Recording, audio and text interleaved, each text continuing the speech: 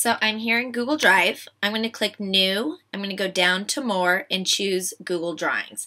Now, if this is not what you see, if yours says Create, you should still be able to click on the Create button and find Drawings. This is the new Google Drive. So I'm going to click Drawing.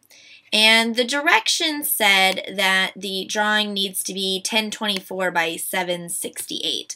So that is what I'm going to do once this loads.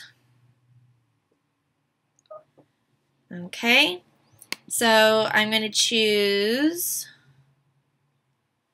Page Setup under the File menu, File, Page Setup, and I'm going to go to Custom, and you'll notice that the default size is 10 by 7.5, but in inches.